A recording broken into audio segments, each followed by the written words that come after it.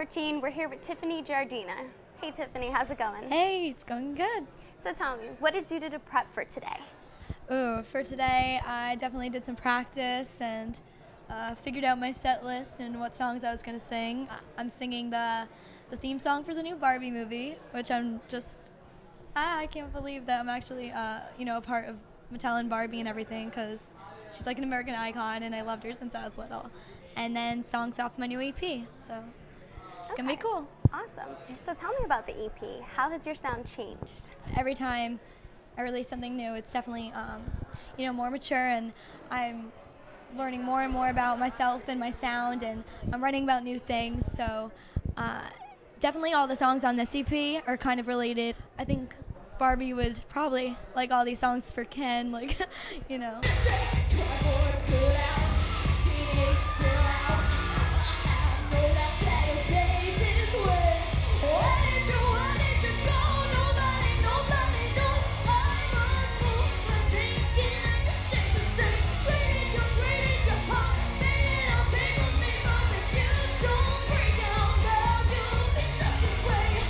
How did you come up with the name Paper Made Hearts? Well, I looked at all the songs and I wanted to get really creative with it. So I came up with that because just as easy as it is to make a paper heart, it's just as easy to crumble it up and throw it away. Now, love questions. What do you look for in a boyfriend? Well, definitely blue eyes. I would have to say that's a number one thing. One of the songs, it's called Lost in Your Blue Eyes on my EP. Ken has blue eyes, so... Nowhere to hide. The first time I saw you, got lost in your blue eyes. Lost in your blue eyes. Whoa. So now, what do you love most about back to school, and what do you hate most? I guess the best thing would be getting able to see your friends again. Fall's my favorite season, so that's something else I'd be excited for. And the fashion. I love fall clothing. And one thing that I wouldn't like, probably school. And tests and homework.